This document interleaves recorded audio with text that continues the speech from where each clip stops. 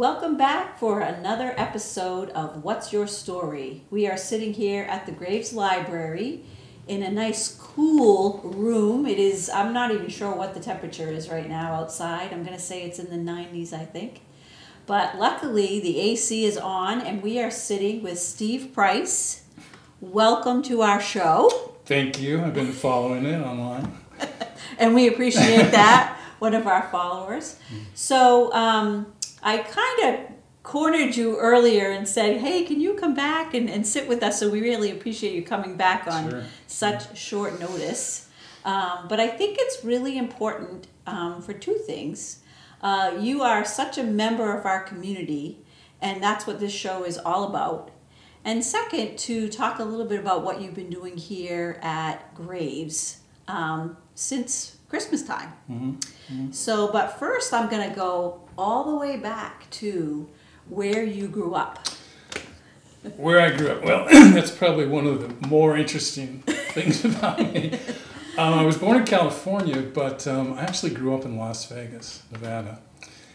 And I grew up in Las Vegas in the late 1960s and early 1970s, back when Vegas was still a relatively small city, and it was, you know, the Ocean's 11 Rat Pack mob-run Las Vegas that, you know, people have in their head from that period. So what happened was that my parents divorced, and when my mother remarried, she married a musician, and he got a gig playing in the lounge shows in Las Vegas. Oh, wow. So we moved our family to Las Vegas, and I stayed there through my first year of college, and grew up fast in some ways in Las Vegas. You know, my summer job was a lifeguard. I was a lifeguard at Caesar's Palace and the Frontier Hotel. Wow. It probably sounds better than it is. But this was back in the day before we knew about skin cancer and sunscreen. And so we put baby oil on us and sit in the lifeguard stand, you know, for hours. And so I'm painted. Hope that no one yelled, help! Yeah. I did have to go in a couple of times as a lifeguard. But growing up in Las Vegas had its perks. I mean, because my father was a musician, he was kind of in with the dealers, and he had what in Vegas is called juice, which is the power to get you into shows. So I got to see Elvis Presley twice. You know, I saw The Fifth Dimension. I saw a lot of big stars, you know, that most people would never see, especially at that age, whether I appreciated them or not. My mother had to almost forced me to go see Elvis Presley. Wow. Because I was growing up in the age where, you know, the English Invasion and the Beatles and Presley, you know, why? You know, that's my mother's generation. But he had just had a successful concert from Hawaii, and it was kind of his comeback. And so they booked him in what was then the International Hotel, which is now the Hilton in Vegas. And she had to talk me into going, you know. I'm like, oh, Elvis Presley, you know. And so I went, took my girlfriend. And he blew me away. Yeah. I mean, if you haven't heard Elvis Presley live, you can't appreciate what a talent the man was. He had an absolutely gorgeous voice. And it was just stunning. I don't think I talked for 2 days after that concert. Wow. And then I came back. I got an opportunity to see him 2 years later. He walked out on stage, and I thought, oh, he's joking. He stuck a pillow under his house, you know? He had this big old gut. And he forgot his lyrics. I mean, he was already starting to decline back then. But, yeah, Vegas was an interesting place. Hotter than blazes, though different kind of heat than here. Yeah. We suffer the humidity here. There, it's dry desert, but it used to be 112 degrees in the summer. So, yeah, it was an interesting time. I remember the day he died. It's one of, you know, sometimes you remember like where you were, when, you know, type thing. And I used to visit my godparents in the summertime. They were not blood relations. They were an older couple that my parents were friends with. And they used to come in summer in Saco. And so my grandmother had these cottages, and my parents lived there and took care of the property. And so this older couple would come every summer, and I was born, and they became my grandparents. So when I was like 9, 10, and 11, got to go to Connecticut and stay with them for like a month. And I have 3 older sisters, so I was spoiled rotten going to, you know, take this trip by myself with these people. And so they would take me to, many places. And we were on the highway, and the announcement came over the radio, and all the cars stopped on the highway, and people got outside, and they were, they didn't know what to do. It was stunning. It was really stunning. So I mean, probably hearing him in concert, and then and now when you talk to people and you say, they know him as, oh yeah, we saw him on the corner of the street the other day, and then we saw him over. You know what I mean? The joke about Elvis being right. So, but what an appreciation to be able to have of his music. And yeah, I was lucky. I mean, I almost didn't go. Yeah. I thought, yes. Yeah. But he was an amazingly talented and handsome. Oh my God. I mean, I shouldn't say that, right? But he was just stunningly good looking. Yeah. He was the whole package. Yeah, he really was. So. And you said you stayed there through when you started college? Yeah, I went to UNLV my first year because I was not a particularly good high school student. I was much more interested in football and girls. Yeah. So I didn't get particularly good grades, so I wasn't going to go, to Bowdoin, or Bates. So the only reason I went to college is I took the ACT, which is the equivalent of the SAT out here. Yeah. And I scored really high and shocked everyone, my parents in particular. It's like, wait a second, is this the right Steve Price? And I thought, okay, give it a try. So I stayed home for a year, went to college, which had its upsides, had its downsides. But I loved college, and I realized, I can do this. And then I ended up going to Utah and finishing my college years in Utah because I was introduced to downhill skiing by some of my friends, and that became a passion. So I went to Utah. So from the heat to the cold.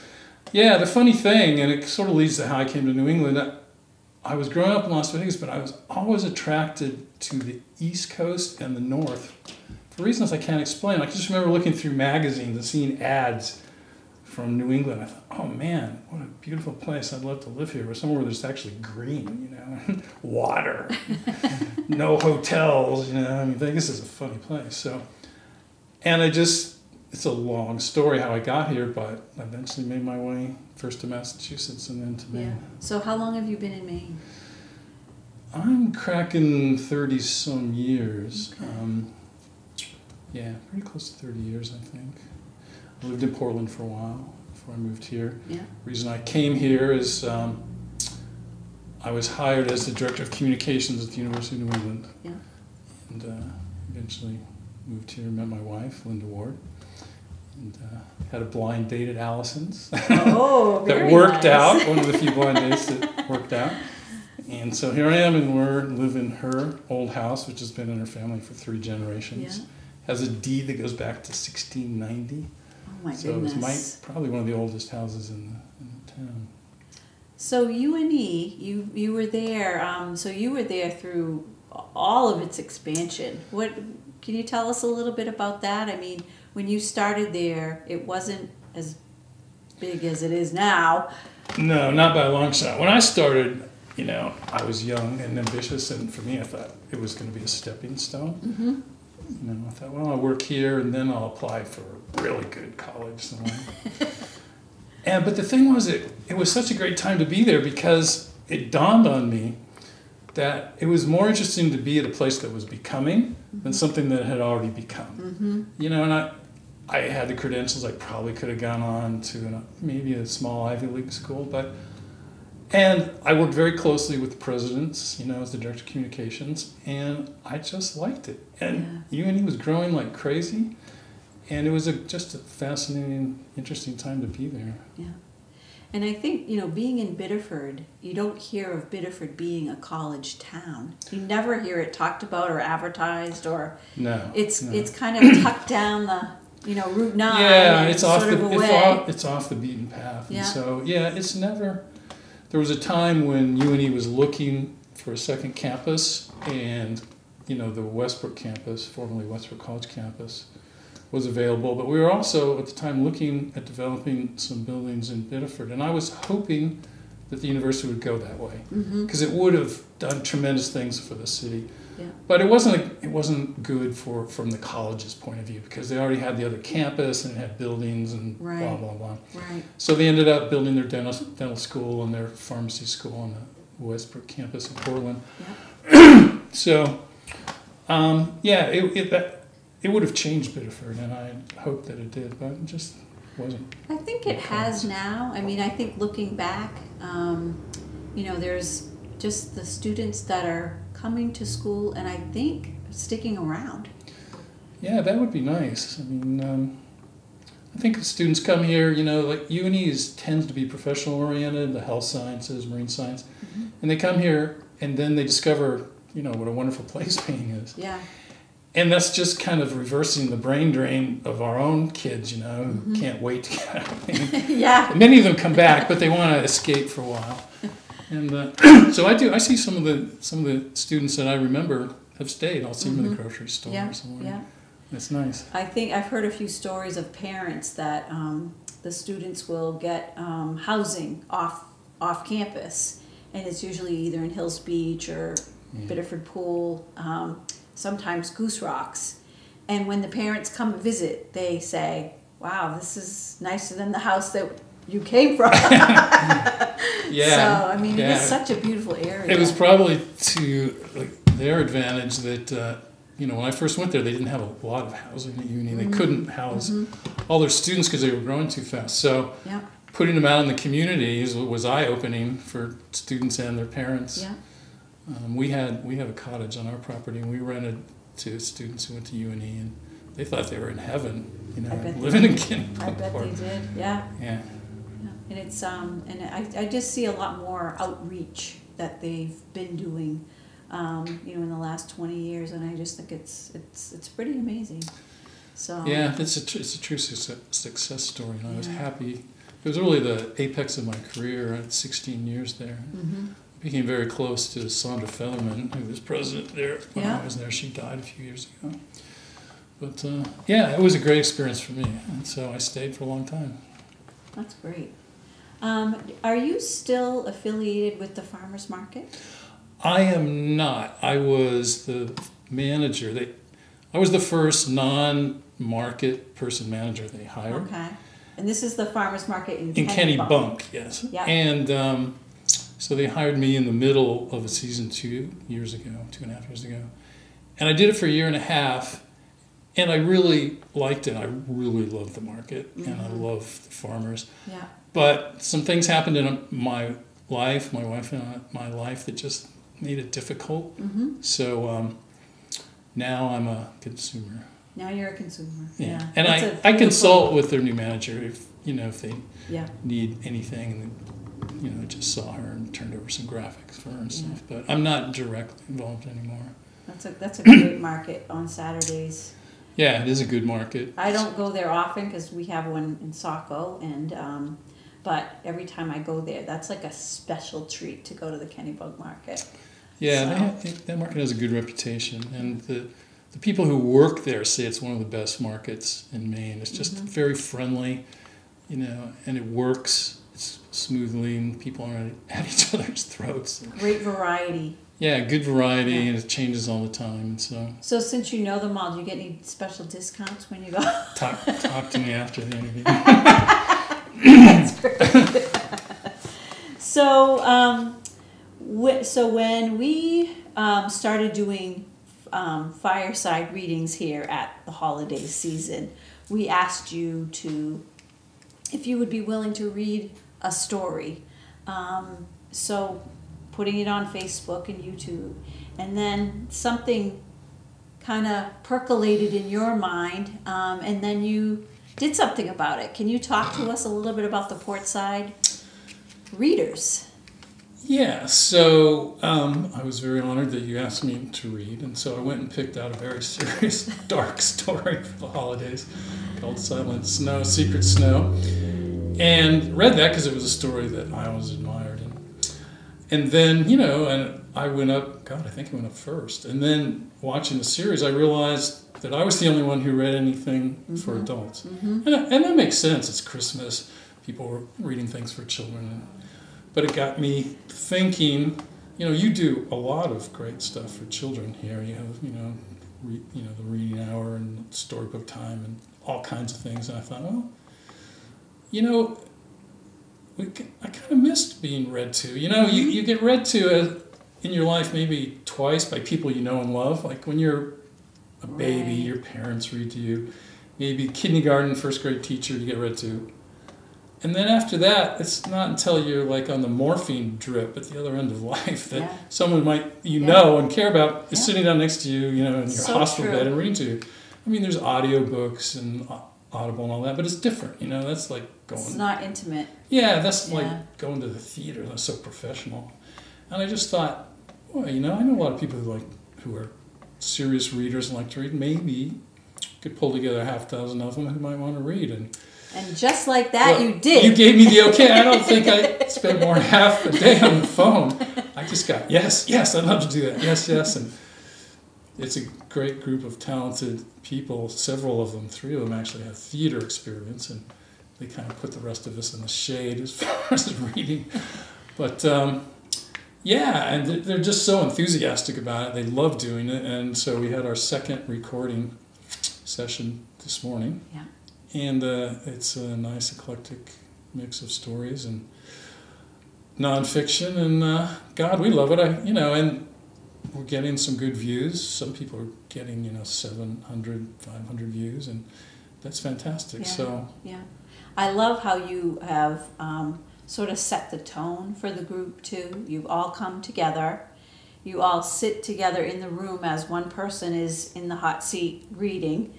And you're very supportive of each other, and I think that's really important when you're doing something like this, because if you were in a book group, everybody would be there, but when you're doing something in front of the camera one-on-one, I think to have that, that support sitting there and cheering you on is really, I think that what you've done to make that happen has been really special. Well, thank you. It's very kind of you to say. I mean, what I realized from the first one is I wanted that first session to be a bonding session, and that was accomplished by having everyone here for everyone's read. You sit through everyone's read, and it's nice to have kind of an audience. When I did my reading, I was glad to have Mike there. He was my audience, but it's a different dynamic, I think, and it's also inspiring. It's also humbling, when some of the people in the group are such fine readers. I mean, they're like professionals, and I give her blah blah blah, but it's inspiring, and it makes you want to be a better reader. So you mentioned that you recorded earlier today. What did you read for this session? I read a classic American short story called The Lottery by Shirley Jackson. And I think most people have probably experienced the lottery at some point in their life, though they don't remember it. It used to be on the high school curriculum. And if you had it explained to you, you'd go, oh, yeah, I remember that story. But it's a very powerful story with a very upsetting ending. And it's kind of about, well, maybe I shouldn't talk about what it's about. It's open for discussion, but it's conformity gone mad, as someone once described it. And I'm not sure that she was writing about a New England town, the village that's the setting for it, but it could well be. Yeah. New England. It's got that sort of old, crusty, it does. We've been doing it for 300 years, we're going to do it again kind of sense to it. And it's just a story that's always appealed to me. It wasn't my first choice. I really wanted to read a story called The Man Who Saw Through Heaven, which is a short story most people don't know. But it was too long. I just couldn't get it into that 20-minute, so I had to find something else. And I thought, well, The Lottery, it's like a ringer story. It's just, even if you're a bad reader, I'm not a bad reader, but I'm not a great reader, the story carries it. It's just, it's an amazing piece of literature. So. It is. So watch. Yes, and that is every Wednesday at 7 o'clock. We have a reader that's on Facebook, YouTube, and our local television station. Is there a background on Shirley Jackson? Do you know how she came to write that story? I don't. I wish I had more insight. I should probably do a little research. I don't remember. I mean, I remember reading it in school, but I can't remember if we even looked into, like, how does... I mean, it's pretty dark. Yeah, it's very dark. What is? I don't know what it is with me that picks all these dark stories, but yeah. As a matter of fact, and I mentioned this in my intro on the reading, it was first published in 1948 in the New Yorker, and when it was published, the New Yorker got more readers' comments on that story than in any piece of fiction it had ever published. Wow. And some people were angry. And some people recognized it was an instant classic, but it was very provocative. Yeah. You know, really generated a lot of conversation. Yeah. But I think reading it today would be even more. There would be even more of conversation in many different ways. Just some of the things that we've been through. Yeah. It's a great sort of book club story to talk about, or a classroom story, because it just opens up all kinds of potential for human behavior and culture. Yeah. You know, and tradition and violence. It's just... You're so right. You know, when we have, speaking of book groups, we have book groups today. I don't know many book groups that will pick classics. Like the book group that we have here in the evening, it's usually new stuff, new fiction, nonfiction, and I don't know. I think we need to do a better job of going back a little bit and looking at some of these things, because they are, I mean, that's why they're classics, right? Yeah. But there's so much more to add to them today. Yeah, well, that's what I had in mind when I started this group. I thought it'd be a combination of old classics that people either don't know or don't remember, regional work or original work. So some of us, you know, I read some of my newspaper essays, and today Cynthia Graves read some really lovely poetry and an essay about her garden. So, you know, I encourage them, if they're writers, to read something. So you're not going to get, you know, Lee Child's bestseller in our group, but you get something a little different. That's amazing. And you're going to, we hope, continue this. As long as people, you know, enjoy it, and I can keep half a dozen readers going. That's mean, they're off already looking for their next...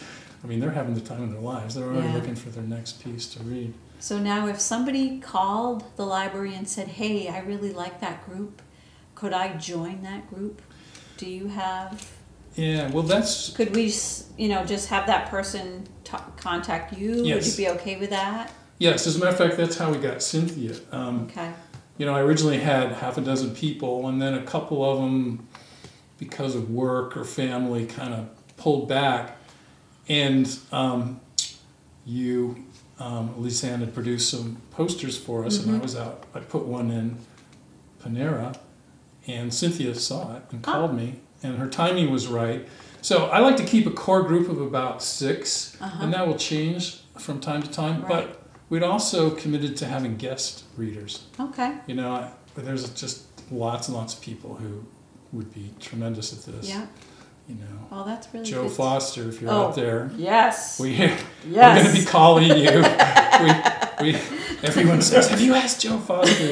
So we definitely, he doesn't know it's coming, but we have to get him on board. But yeah, we'd like to have guest readers. And the other thing that you and I have talked about a little bit is possibly around holidays doing some readers' theater. Absolutely. You know, because a lot of readers' theater is based on Halloween and Christmas and those kinds of holidays. And And Val Reed, in particular, you know, she was a director, a theatrical director, and she knows how to produce readers' theater, so she'll kick us all. We are going to do this. We are definitely going to do this. Yeah. And as long as our friend Mike is ready to roll with the camera, okay, good, good.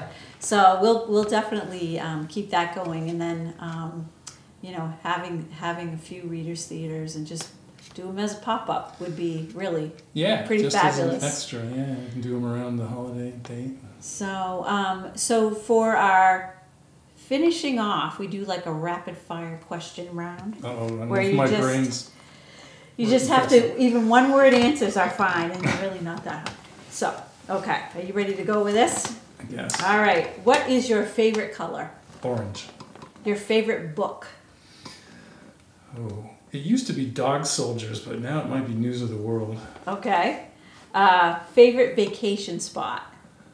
Vacation spot. Well, I went to Hawaii once. That was pretty wonderful. You wouldn't say Nevada. I don't go to Nevada for vacations. I go to Nevada because I have to see my family. Where did you said Hawaii?